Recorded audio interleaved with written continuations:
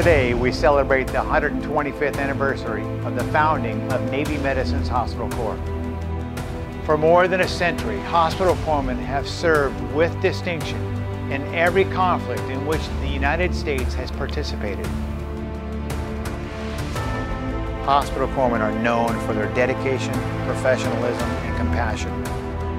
They have risked their lives to save the lives of others while making countless other sacrifices in the name of freedom and liberty. They are the best of the best, providing expeditionary care to the Fleet, Marine Corps, and Joint Forces when and where the fight demands.